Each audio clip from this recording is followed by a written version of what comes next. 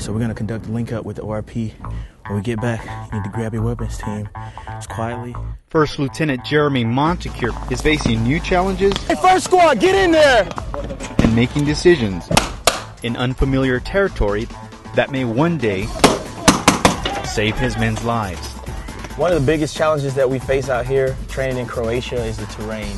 A lot of this terrain is very thickly wooded and very dense. It facilitates us having primary and alternate routes, but in addition to your primary and alternate, you need additional routes. Lieutenant Mounticure is part of a multinational training exercise called Immediate Response 2012, taking place in Sloin, Croatia.